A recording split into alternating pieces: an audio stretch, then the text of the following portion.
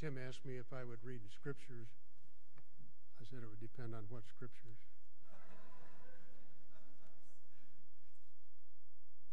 So I will be reading from 1 Corinthians.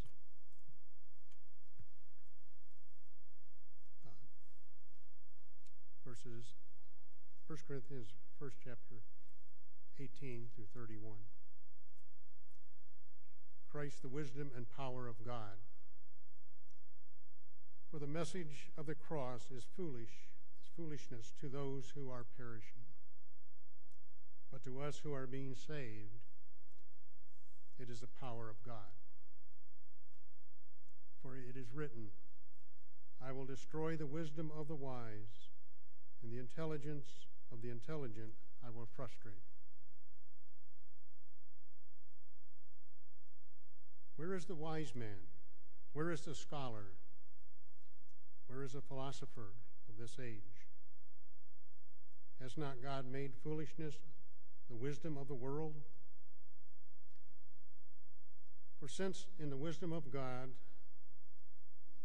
the world through its wisdom did not know him, God was pleased through the foolishness of what was preached to save those who were believed. Jews demanded miraculous signs, and Greeks looked for wisdom. But we preach Christ crucified, a stumbling block to Jews and foolishness to Gentiles. But to those whom God has called, both Jews and Greeks, Christ, the power of God and the wisdom of God. For the foolishness of God is wiser than man's wisdom, and the weakness of God is stronger than man's strength. Brothers, think of what you were when you were called. Not many of you were wise by human standards. Not many were influential. Not many were of noble birth. But God chose the foolish things of the world to shame the wise. God chose the weak things of the world to shame the strong. He chose the lowly things of this world and despised things, and the things that are not, to nullify the things that are, so that no one may boast before him. It is because of him that you are in Christ Jesus, who has become for us wisdom from God. That is our righteousness, holiness, and redemption. Therefore it is written, let him who boasts, boast in the Lord.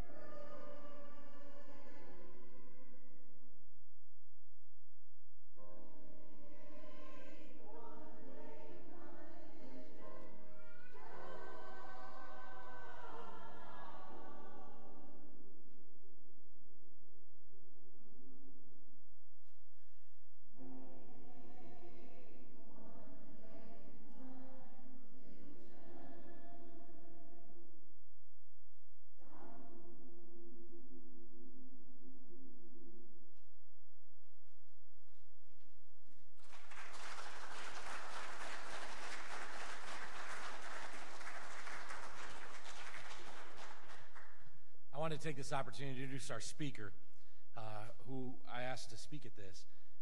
Mark McCormick, we got to know each other really good at the Boston seminar, but one of the things that I really appreciate about Mark and love about him as a brother in Christ is that I've never met another pastor that has a servant's heart like he does, that actually just cares about the church and people, and I've also never met anyone that can connect with as many people as he can. If you get to talk to Mark tonight, within 7 minutes, he and you have experienced something together. And that is the truth. You've either been to a location he's been, or you'll know someone that he knows, or you'll probably be a cousin before you're done. But that unique ability draws people to him, and it drew me to him. And I've really enjoyed getting to know him, and it is my honor to introduce Mark McCormick.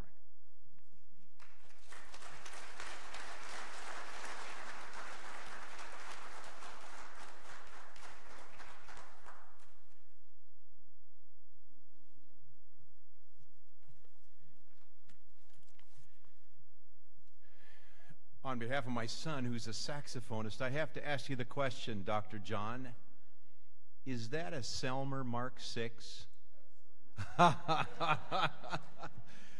tell you, I wondered about that. I know about Selmer Mark.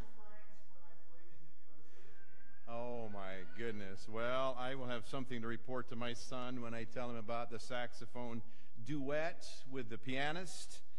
And I just had a feeling that was a Selmer Mark VI. I've never struck any chord hardly on any instrument. I told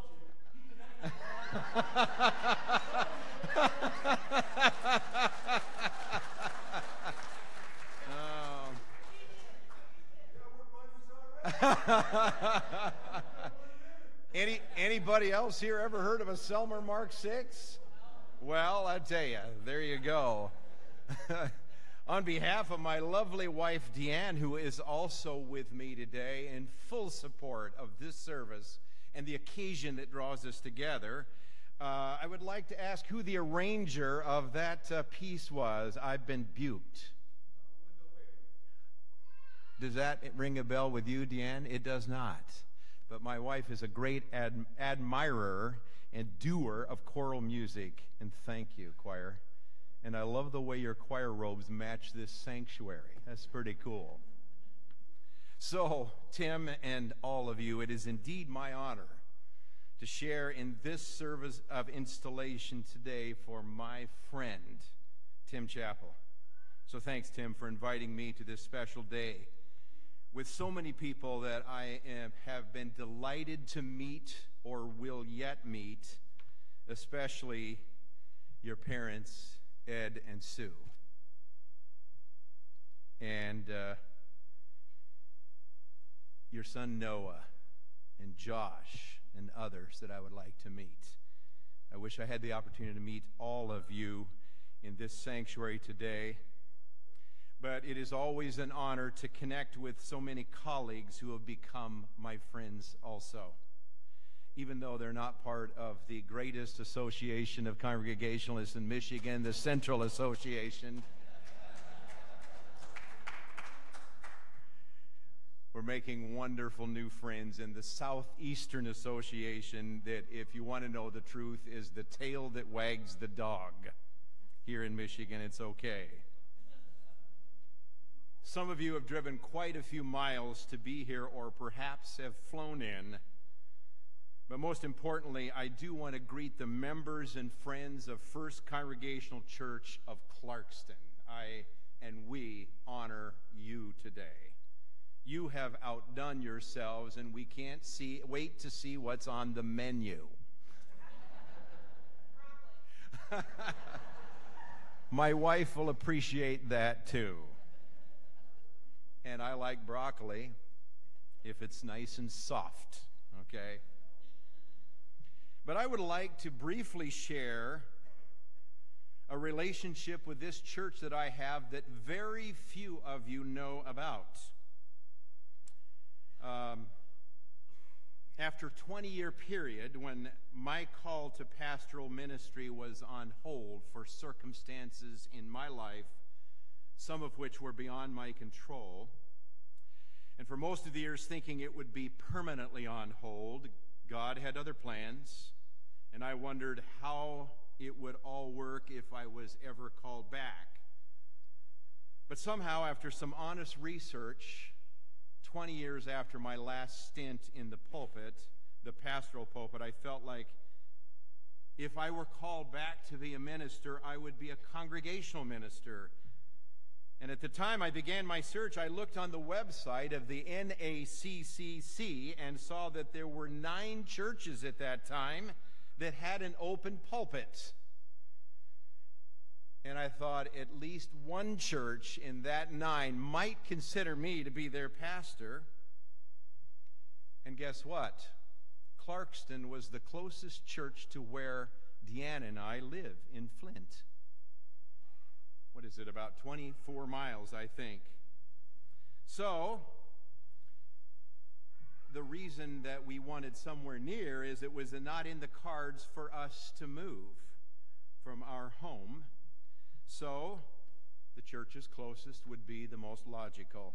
In my search, I had visited 2 other congregational churches, both with open pulpits. The pastor of one of those churches is here today, Chris. But Clarkston was the closest, and I sneaked out of my lay responsibilities in the church in Flint where I attended, and I drove here on a Sunday morning to experience and participate in worship, but also to investigate.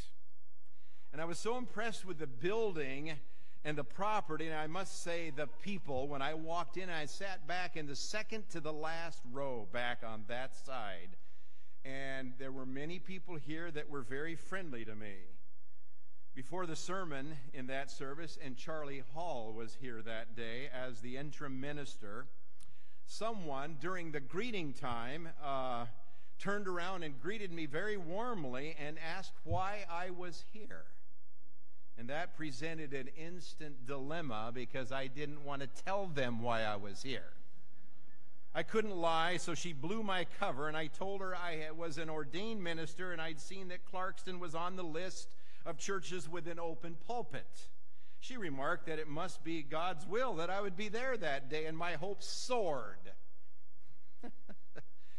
She must not have known what was coming. Almost immediately following the greeting time, the chair of the search committee, where are you, Mark? You're the guy, right? Is it RT? RT, you're not Mark. Okay, it's RT. I'll get you confused with the other Mark, but nonetheless, it was you. I recognize you, and you got up and you announced the new minister that you had found, the search committee had found, and you gave a wonderful presentation on we have found our guy, and it was Tim Chappell. Well, my soaring spirits took a big deep dive. And if that person that greeted me is here today, I'd like that person later to identify themselves. But I quickly slipped out, thinking they've found their guy, they don't need any more from me, and I got in the parking lot and got in my car and drove away. And I was quite dejected, to say the least. God had other plans. And while we as human beings make mistakes, even as to the recognition of how and when and where God's call will take place, and as churches we sometimes make dreadful mistakes too, it was not a mistake that Tim Chappell became the pastor of First Congregational Church in Clarkston, Michigan. Neither was it a mistake that a few months later I became the pastor of the Mayflower Congregational Church, although it would be nice to have a 24-mile commute instead of a 54-mile commute. But I do it, my car gets 42 miles per gallon, and I'm happy doing that. But in the occasion with which we are gathered here today, the scriptures are very enlightening. Paul, in the chapter that precedes the most well-known, one of the most well-known in all the scriptures, the love chapter that many of you could identify as 1 Corinthians chapter 13. Chapter 12, beginning at verse 12, explains how the body of Christ functions. though one body, drinking from the same Spirit, there are many members, each with a unique and important function. And I think Tim Chappell is one of the most unique people I've ever met in my life. But before I elaborate on that, I want to say, first of all, that as a complete body, the body of Christ, this church has a unique opportunity. Rarely have I seen such a beautiful church building on such a beautifully and strategically located piece of property in a lovely community with beautiful surroundings, including a place that I want to take my wife after the service, and it's around the pond. What do you call that, Tim? The prayer walk. That's what I have listed. I just wasn't sure about that. And around the pond, the adjacent large open field where at least there was a thought that Kid Rock would be landing there in a helicopter before the, you probably heard about that, before the big concert over here, and a gymnasium where we shall all gather after the service. Now, I know this wasn't all done without some controversy, perhaps disagreement and financial burden, but trust me, folks, and I'm speaking to the members and friends of the First Congregational Church of Clarkston, you have and continue to have a unique opportunity to do a great work for God in this community, and should I say, you are doing a great work for God. And I have to put in just a little bit of a plug for a couple things that Tim and I do outside the ministry. Tim, as you know, was a professional window washer. That sounds really important, doesn't it? And I am a professional painter, which also sounds really important. So this Tuesday, and I don't know how many of the trustee members are here, this last Tuesday, Tim and I got together, and he got his window washing outfit out, and I brought my power washer, and Tim wanted to know why there was a little dinginess on this side of the church and not the rest side of the church. And I said, Tim, it's because it's the north side. So I don't know how many of you noticed it, but some of that moss and collection out there is gone, and all I can tell you is Tim and I had a blast doing it last Tuesday. Well, Tim is a unique guy, but we are unique in our congregational way. Today was the third Vicinage Council that I have attended. Some like to call it the Ecclesiastical Council. Did I see a little bit of pushback in the latest edition of the Congregationalists? Nonetheless, it is very unique. It is inspiring to hear the faith story of the one who has been called to serve in the capacity of pastor-teacher with the gift of the prophetic voice. It is unique that we come together as churches in the vicinity to confirm and affirm and to offer covenantal guidance to the local congregation. And I sat in on that as a non-voting member with a voice, and as Jerry reminded me today, I took opportunity to have the voice, but it was a wonderful, wonderful time. And to recognize that while we associate, collaborate, and congregate, we are reminded that where two or three are gathered, there is Christ in the center of all we do. We are unique, especially in the mainline tradition, that each local church and body of believers is unique and complete. And I say it many times, and I'll say it again today, it is not the only way, but it is our way, and it is a good way. Thanks be to God. Now, it goes without saying that you have a very unique pastor, as I made reference, who has been called to serve as your pastor-teacher. Tim and I became instant friends when we met at the Ministers' Convocation in Adrian in April of 2018. We connected, and Tim, I'm proud, very proud and humbled that you chose me to be a friend of yours. We've shared together, we've prayed together, we've laughed together, we've laughed a lot together, we cried together, we've learned together in Boston, and this past week we've worked together. And Tim is not afraid to get his hands dirty. A professional window washer and a professional painter. It took me 2 days to get the little bit of paint. We did a little painting around here. Sorry, trustees, we just took it on ourselves. Now, Tim is a hard worker, and he has definite opinions and perspectives like I do, some quite different from mine, but he has an open heart. And the rare quality among all of us with a truly open mind. A Southern Baptist who wants to learn how to be a Congregationalist. Go figure. When those of us who were at that convocation where we heard Tim share his journey into the congregational way, we were at 1 minute laughing uncontrollably, then weeping uncontrollably the next minute as Tim shared his very unique and moving faith story. And I'm sure many, if not most of you, have heard it. If not, I hope you have the chance. And then the role of that faithful pastor who reached out to him and would not give up on what was then a hard heart. The call of God upon his life, then the call to be a pastor. Tim has the gift of incredible and natural compassion, so much so that he wants to give away all of his money to others so that his wife has to handle the finances, I understand. And now I know that Tim wants to give away all the church's money too. And when I found out what the pastor's discretionary fund was, I was amazed and thought if I could get a fraction of that at Mayflower, I'd be lucky. Then I found out it was all gone and Tim was asking for more. Comes out of a heart of compassion. And Tim sees every soul as a reachable soul. And Tim, your laughter, your comedic gift and unique brand of humor, your compassion, your enthusiasm, your passion, your energy, your story, the way you think outside the box, and most of all, your love for people and your love for Christ. You inspire us and you challenge us. And remember this, Clarkston Church, it is always easier to control a fire than it is to start one. Did you get that? Yeah. I know how that feels a little bit. Remember that with your new pastor, not so new anymore. Every church has ghost stories. And one of the most common I hear is the difficulty of getting someone off their proverbial duff and do something.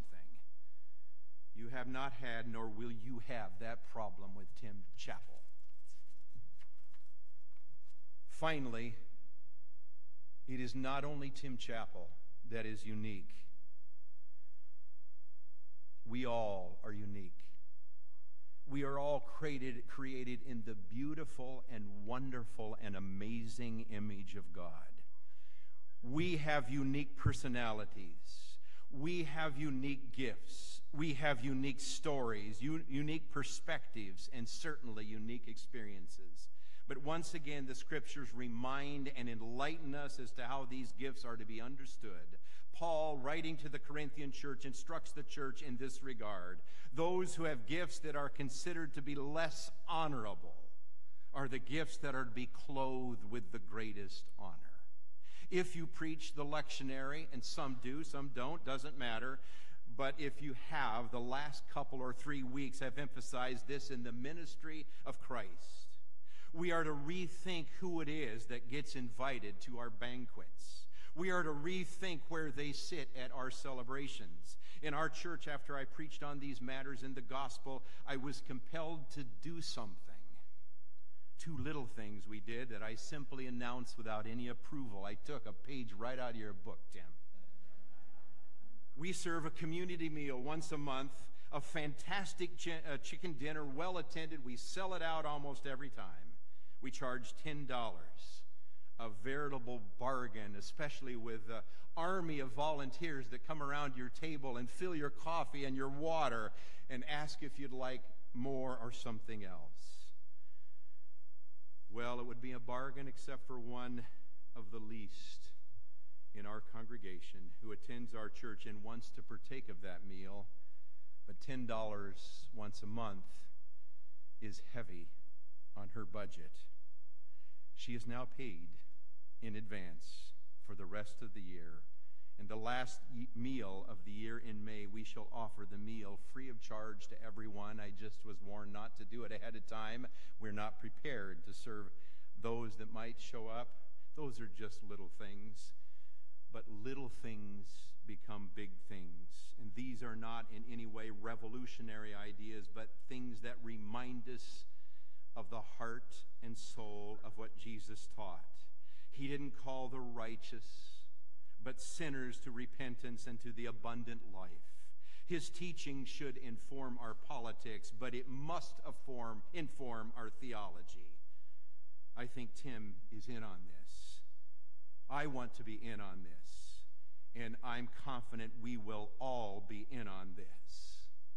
Those who have ears to hear, let them hear. Hallelujah. Amen.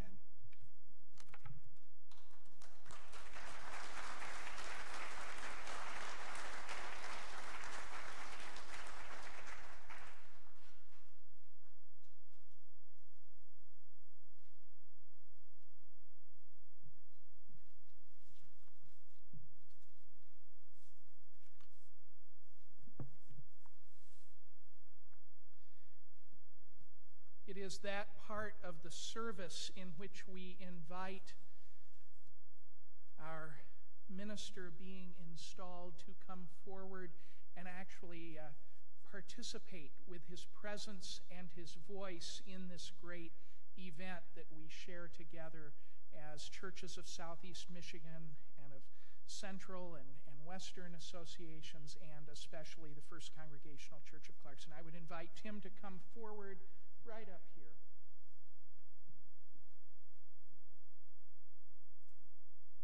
And these vows are taken from, just incidentally, a very historic book that many of us know as the Red Book, the Congregational Worship Book by Henry David Gray. And so we will proceed with the vows.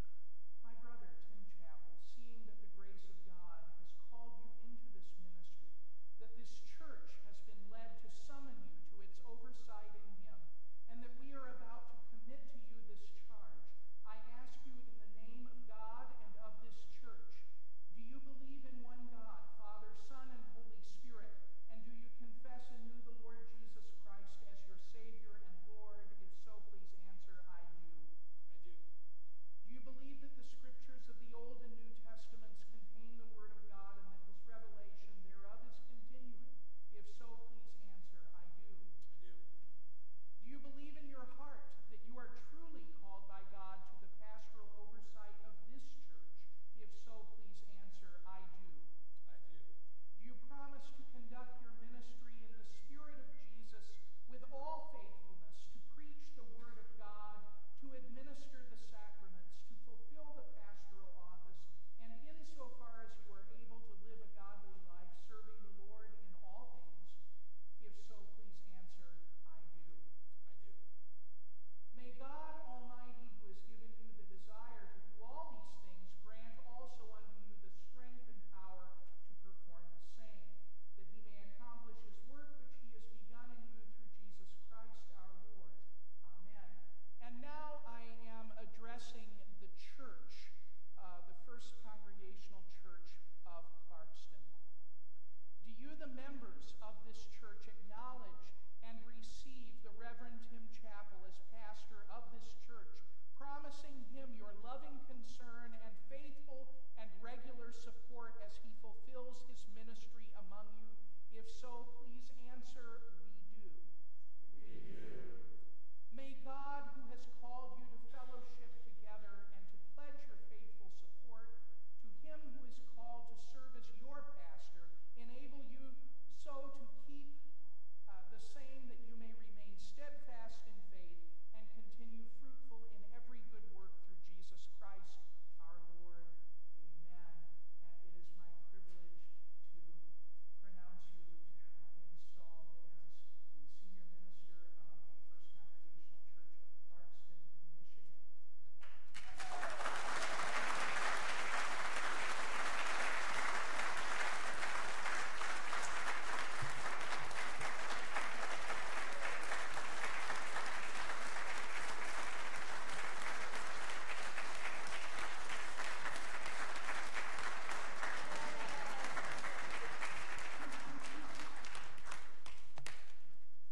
Oh, it's awesome.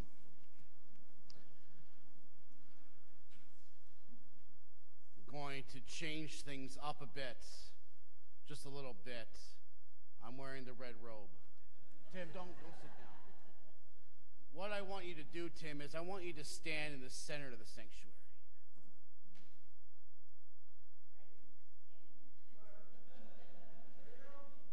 And then I would like all the ministers and family members and anyone else who wants to be involved in this to surround Tim and lay hands on him for prayer.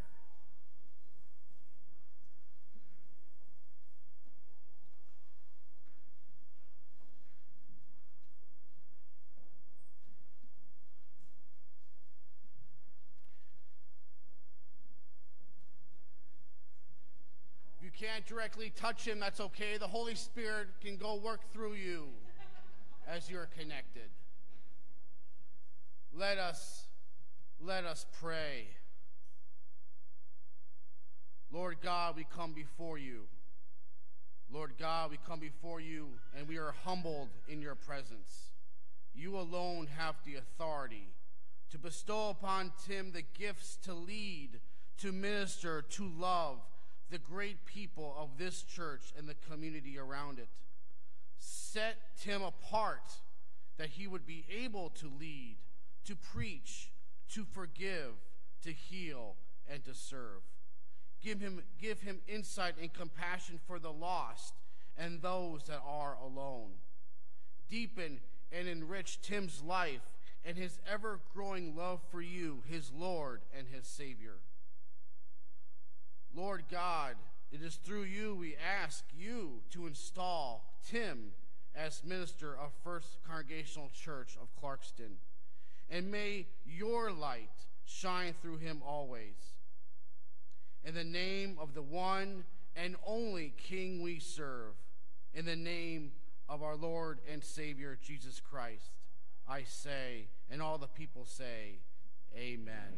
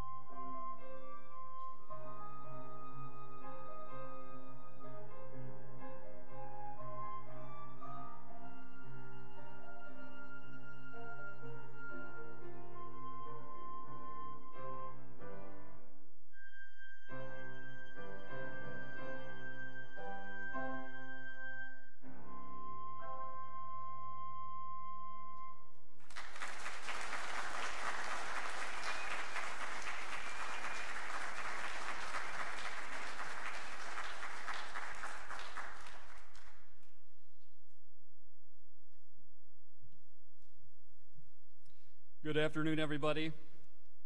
We've all been taught that eavesdropping is not a courteous thing to do.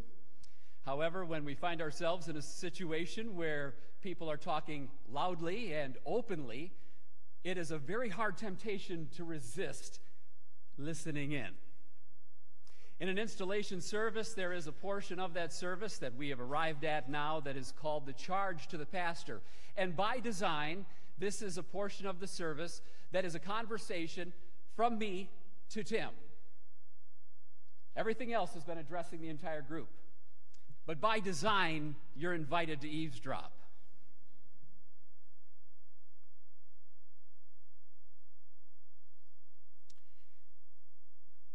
Tim, the mantle of being a pastor is a heavy mantle in many ways. And I want to start by talking about that very briefly. We see the weight of it in the words of the Apostle Paul in 1 Timothy 5:17, who says that the elders who direct the affairs of the church well are worthy of a double honor, especially those whose work is teaching and preaching. If the apostle thought that that was the case for someone who is in your position, then that tells us that the role that you play in this particular body here in Clarkston is a pretty important role. We know that it's an important role because of all the different positions that people will hold in this body of Christ. You're probably one of the only ones that they will use your role as part of your identity. You're Pastor Tim. You don't refer to this gentleman as choir director, unless you're joking maybe, and being silly. You don't call the custodian by their name. You don't necessarily promote it that way, but the role of pastor is different because it is special.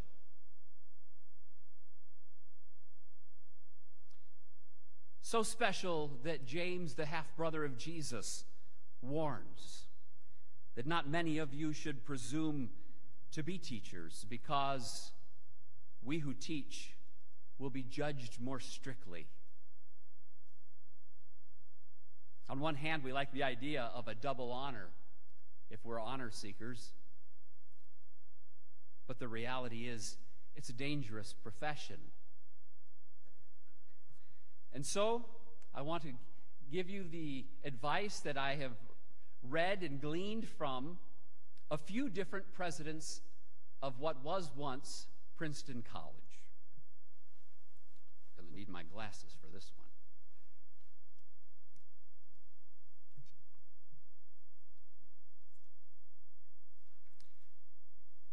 First of all, we'll start with the words of Jesus, who was asked about the greatest command in the whole Bible. In Matthew chapter 22, he was asked, "Teacher, what is the greatest commandment in the law?" And Jesus replied, "Love the Lord your God with all your heart, and with all your soul, and with all your mind. This is the first and greatest commandment, and the second is like it. Love your neighbor as yourself. All the law and the prophets hang on these two commands." And these commands are not only commands for the people that you shepherd, it's also a command for you. Tim, you must always, must never cease. You must love God. And then you must love the people. Samuel Davies was the fourth president of Princeton. Some people will say he's the greatest preacher that the West has ever produced. This is what he wrote about the character of a preacher. "Let a minister of Christ ascend to the sacred desk with a heart glowing with the love of souls. And what an amiable, engaging figure does he make. Love gives a smooth, though sharp edge to his address. Love animates his persuasions and exhortations. Love breathes through his invitations and renders them irresistible. Love brightens the evidence of conviction and sweetly forces it upon unwilling minds. My glorious and condescending Lord has appointed me the most pleasing work. He only requires me to show myself a lover of souls, souls whom he loves and whom he redeemed. If at any point in the process of carrying out your duties as a pastor to this flock, you cease to love them, you have immediately failed in the second of the great commandments. And then there is the greatest. A man must love God and love men with everything he has, or it's no good even trying to be a minister, says Arthur Rauner. These words are from Ashbel Green. He was the 8th president of Princeton College. He says this about love for God. If a man of learning appears who is confessedly and eminently pious, who it is acknowledged by all considers affection for Christ as superior to learning itself, superior to every earthly object and consideration, whose holy life and ardent labors in the cause of Christ have put him above all suspicion, this man they will hear, and to him they will listen. John Witherspoon said that pious is a firm belief in the gospel. In our day and age, the word pious is actually an insult, someone who thinks too much of themselves, someone who's overly religious. But piety is a firm belief in the gospel and a lively sense of religion upon your own heart. Tim, you can't give people what you don't have. And everything that we have is from God and finds its beginnings in Him. As you preach and as you serve, you must understand yourself as a dying man who is preaching to a dying congregation. That everything about your life must carry the evidence of the truth you preach. And when it does, you will be most satisfied. Your congregation will be most nourished, and the glory of God will be most exalted. Whatever your colleagues, whatever area churches, whatever they may use to measure the success of your ministry in this place, you must measure it by the depth of your love for the God whom you proclaim and the love you possess for the men and women and boys and girls entrusted to your care. God bless you, my friend.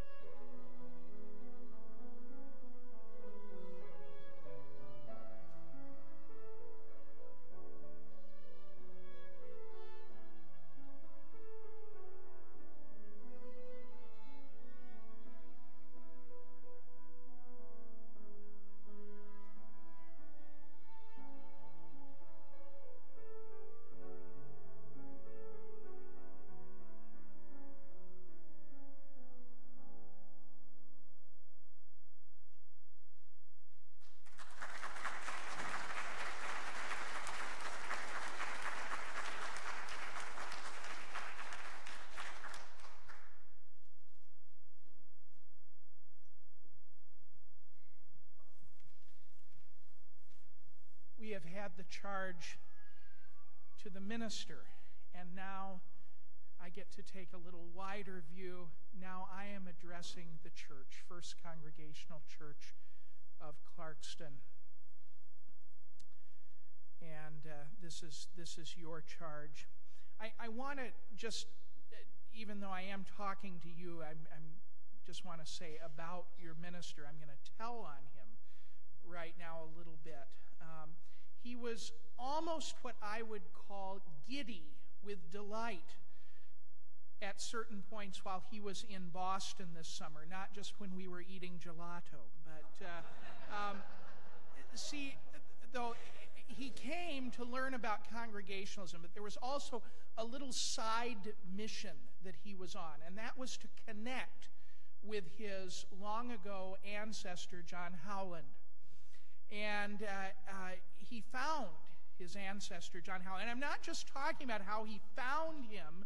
He found John Howland's grave on top of Burial Hill, but he also got to meet John Howland in the flesh, sort of, at Plymouth Plantation, when he got to spend about 10 minutes conversing with the reenactor portraying John Howland. And this was one of his long ago ancestors that came across on the Mayflower and almost didn't make it, too, for going overboard. But it was a thrill. I mean, it was a thrill for him, and it became a thrill for us. I have a lot of fun taking people to Boston and Plymouth as part of the Boston Seminar in Congregational History and Polity, but I have to say this was a high point for me, even as it was for Tim. There's nothing like the Boston Seminar to bring people together. Tim already had, as you've seen today, many friends throughout the Michigan Conference and even the National Association of Congregational Christian Churches. But I do think that the Boston Seminar added another layer to the relationships that he had with others in the association and even his relationship with the Congregational Way itself. I commend this church, and I cannot commend it highly enough, for encouraging his participation not only in the Boston Seminar, but also in ministers' convocations, clergy retreats, other meetings and conferences that build up this fellowship. I've been asked, as I said, to give a charge to the congregation, and I have to tell you that it is my honor to do it for this church, First Congregational Church of Clarkston. This congregation was founded by the renowned Reverend Isaac Ruggles as part of the move westward in the early half of the 1800s. It is indeed one of our oldest congregational churches in Michigan and was active in really championing the cause for remaining in what we tend to call continuing congregation during the so-called merger controversy in the mid-1900s. You have a stake in the heritage of our beloved Association of Churches, and I can tell you we all value you for holding on to that identity. It is an important identity, and it is something to be so very proud of. So my charge to you, just as your minister is doing, renew yourselves in the congregational way of being church. Reverend Tim has told me more than once how he's come to embrace this way, and many of us here know that. We've seen it. We've heard it. Please let him lead you in exploring this rich and vibrant way of being church, just as past leaders you have had through the decades have done. Maintain the connections that bring life to your community and support your minister not only to attend to these relationships himself, but actually to join him in doing so. Your presence matters. It matters to him and it matters to us. Of course, I also charge you to support your minister in other ways. Give him the resources that he and his household need to be healthy, so that he may help this church to be as healthy as possible in all ways. Grant to him the time to be away and to refresh himself in prayer, in time spent with his family, and to be able to connect regularly with friends and other colleagues. I'm also aware that this is a unique blending here of two distinct congregations at this point in your church's life. With that, there are surely differences among the ways in which each understands church and your common life. That's just natural. Blessings on all of you as you continue to navigate your shared community together. I also know that there have been many new things, and I suspect there will persist in being many new things that have taken your minister by surprise.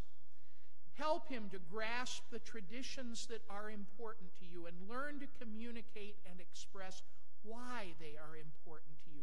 Not just that we do it this way because we've always done it this way, but rather why it's important to you. What a difference it makes to you and your faith journey. In so doing, you will grow together and grow stronger most effectively. Teach one another and be patient with each other where these differences emerge and occur. Try not to make assumptions and ask many, many questions. And I have to acknowledge that Tim is very, very good about that part of it. And blessings on that. As I've mentioned before, it's truly a wonderful thing that you value the opportunities that he can have to be in fellowship with congregational ministers and in our conference and associations. And I'm personally grateful for your assisting in making this a priority for Tim. It is a gift to know him and to relate with him as both a colleague and as a friend. I've found the congregational way to be most effectively lived out when relationships are made, nurtured, and encouraged to develop. Like the connection that Tim made with John Howland in Plymouth, I hope that we all, pastor and church and association of churches, can foster those relationships that bring meaning and purpose and perpetual growth to the journey of faith that we share. God bless you, First Congregational Church of Clarkston, as you carry forth your historic congregational heritage and partner with your minister to see it move you in exciting new directions of faith and spirit. Amen.